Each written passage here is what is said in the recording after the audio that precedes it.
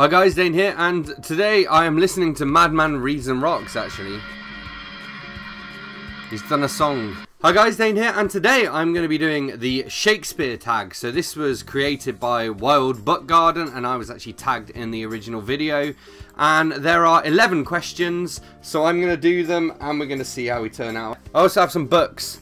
This is not the order that these are the answers to the questions. I just chucked them down on the floor.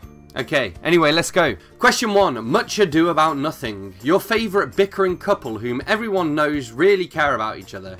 Can be romantic relationship or friendship. So as soon as I saw the original tag for this, I had to pick out, I've gone for Harry Potter and the Goblet of Fire here, but it's Ron and Hermione. It's just the most obvious coupling, I think. And yeah, it's just literally, that was the thing that came to mind when I heard that question, so I had to go for it. Question 2, Measure for Measure. A book whose plot or genre is really hard to explain to other people. So I'm going for Stephen King, The Stand. And the reason I'm going for this is not that the basic plot is difficult to explain. The basic plot is it's good versus evil during, you know, a new plague that comes down, basically. But the actual plot itself and, you know, what happens from page to page and chapter to chapter, I mean, I have no idea how anybody could write a summary of this book, to be honest. Question number 3, A Midsummer Night's Dream. Your favourite book featuring fairies or elves? So I've gone for a really obscure one. This is R.A. Salvatore, The Woods Out Back. And this is the first book of a trilogy called, I think it's called the Spear Wielder Trilogy. Let's see when it was published. I mean, my copy of it's falling apart. 1993. And basically this story follows a dude called Gary, who he works in like a factory, and then one day he finds that there's like a portal to the fairyland in the woods out back, and he ends up becoming the unwitting sort of, you know, the chosen one trope. Gary Leaguer, a dude who works in the equivalent to one of Detroit's car factories, ends up becoming the chosen one, and he's not very good at it. But there are lots of elves in this, including an elf called Kelsen Ellen Elviel Gil Ravady, I believe. Question number 4, Hamlet, an underutilized female character. So we're going back to Harry Potter again. I have Harry Potter and the Half-Blood Prince here. It's just a token book to illustrate it. And I'm going for Lily Potter, and actually this is based on the fantastic discussion that Spinster's Library did as part of her, you know, Women of Harry Potter series. And she pointed out that Lily Potter is actually dead throughout, and we never see Lily Potter as herself, as a character. We only ever see her through the memories of others. And it's really sad to think of it like that, and I think she's underused because of it, because she had potential. Question number 5, The Sonnets. Choose your favourite poem. The poem I'm going for is part of this collection, which is Howl and Other Poems by Allen Ginsberg. And it's a poem called America. And I happen to know it off by heart, and it's long as well, so strap yourself in, because this is going to be a good 3 minutes. I'm just going to put my blindfold on so you know I'm not cheating. I sleep with this sometimes. I can't see anything. Actually, no, I can see a small little bit of light down here. Let's see. Apparently I have a big nose because it's sort of sticking out. Alright.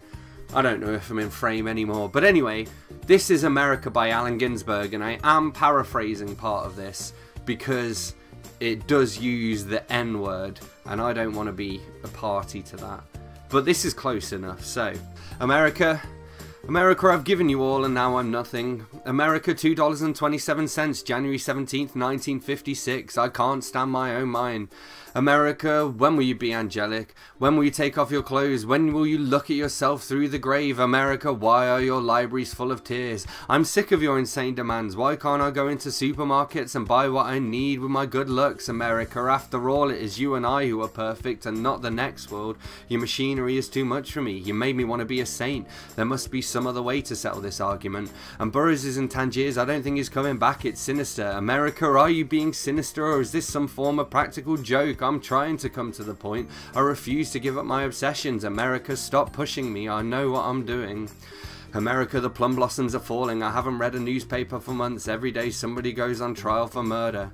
America, I feel sentimental about the Wobblies. America, I was a communist when I was a kid and I'm not sorry. I smoke marijuana every chance I get. I sit in my house for days on end and stare at the roses in the closet. Whenever I go to Chinatown I get drunk but never get laid. My mind is made up, there's gonna be trouble. You should have seen me reading Marx. I have mystical visions and cosmic vibrations. I won't say the Lord's Prayer. My psychoanalyst says I'm perfectly right. America, I still haven't told you what you did to Uncle Max after he came back from Russia last summer. I'm addressing you. Are you going to let your emotional life be run by Time magazine? I'm obsessed by Time magazine. I read it every week. I slink past its covers at the corner candy store. I read it in the basement of the Berkeley Public Library. It's always telling me about responsibility. Businessmen are serious. Movie producers are serious. Everybody's serious but me. And it occurs to me that I am America, but I'm talking to myself again. Asia is rising against me. I haven't got a Chinaman's chance. I better consider my national resources. My national resources consist of 2 joints of marijuana, millions of genitals, an unpublishable private literature that goes at 1400 miles per hour, 25,000 mental institutions. I say nothing about my millions of underprivileged who live in the flower pots under the light of 500 suns. I've already abolished the whorehouses of France. Tangiers is next to go. My ambition is to become president despite the fact that I'm a Catholic. America, how can I write my holy litanies when you're in your silly mood? But I will continue like Henry Ford. My strophes are as individual as his automobiles, more so. They're all different sexes. America, I will sell you strophes, $2,500 a piece, 500 down on your old strophe. America, free Tom Mooney. Sacco and Vanzetti must not die. I am the Scottsboro Boys. America, when I was 7, my mama used to take me to communist cell meetings. They sold us garbanzos a handful per ticket. A ticket cost a nickel and the speeches were free. Everybody was angelic and sentimental about the workers. Scott Nearing was a grand old man, a real mensch. Mother Bloor made me cry. Once saw Israel amped a plane. And everybody must have been a spy. America, you don't really want to go to war. America, it's them bad Russians, them Russians, them Russians, them Chinamen and them Russians power mad. Her want to eat us alive, her want to take our cars out of our garages. Her wants read Reader's Digest, her want to take Chicago. Her make us all work 16 hours a day, help. America, this is quite serious. America, this is the impression I get when I look at my television set. America, is this correct? I better get right down to the job. It's true, I don't want to join the army or turn lathes in precision parts factories. I'm nearsighted and psychopathic anyway. America, I'm putting my queer shoulder to the wheel. And now I can't see anything. Question number 6. A protagonist willing to do anything to get what they want.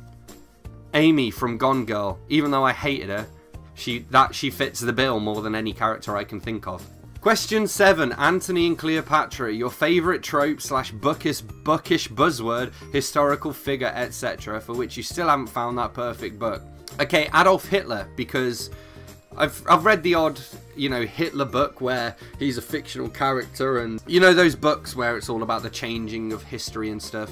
But it's never been done well, at least not well enough for me. Question number 8. Titus Andronicus. A lesser well-known work by a popular author, one which you want more people to read. Oh, I missed this one. I've left the book on the shelf because I actually didn't read my notes properly. But this is Only You Can Save Mankind by Terry Pratchett. And it's part of his Johnny Maxwell series. And it's excellent. It's about this kid who is blowing up aliens on a computer game. When they basically ask him for help, they say, "Stop it, you're killing us. Why are you doing it?"